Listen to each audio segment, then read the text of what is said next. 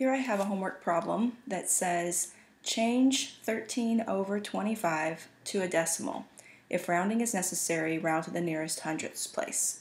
So we have this fraction 13 over 25.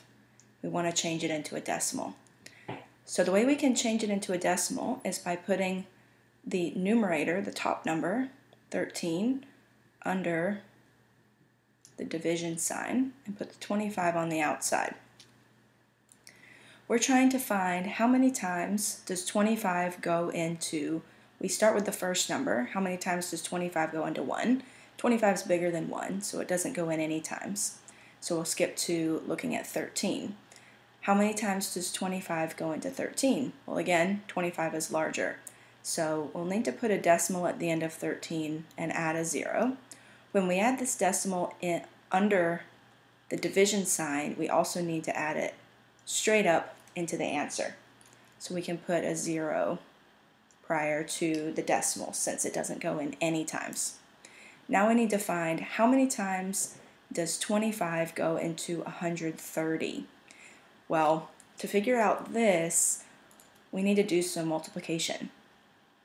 25, if we start by, let's say 25 times 4, 25 times 4 is 4 times 5 is 20, so we'll carry the 2 and put down the 0. 4 times 2 is 8, plus 2 is 10. So 25 times 4 is 100, so that's a little bit too small. If we add another 25 to that, that gives us 125. So 125 is 5 times 25.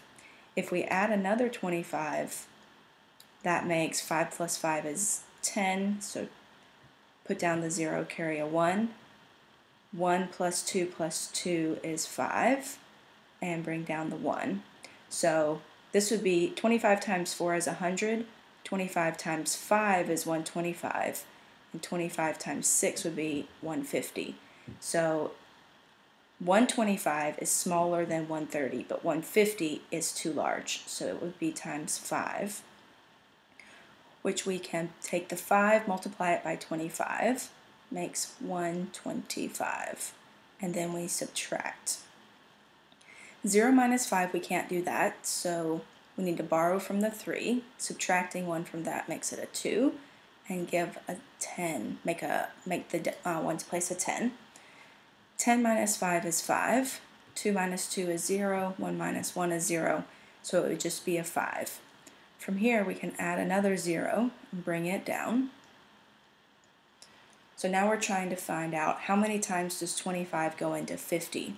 Well, 25 times 2, if we multiply that out, 2 times 5 is 10, 2 times 2 is 4, plus 1 is 5, so 25 times 2 is 50. You can put a 2 on top, and since 25 times 2 is 50, we put that below the 50 and subtract, leaving us with a remainder of 0. So this is our answer, which is 0.52, changing 13 over 25 into a decimal. And since the 2 here is in the hundredths place, it says if rounding is necessary, round to the hundredths place. We're already in the hundredths place, so we don't need to do any rounding. So I hope this video was helpful. If it was, please like and subscribe, and feel free to comment a question if you have a homework help question that you would like for me to work out for you.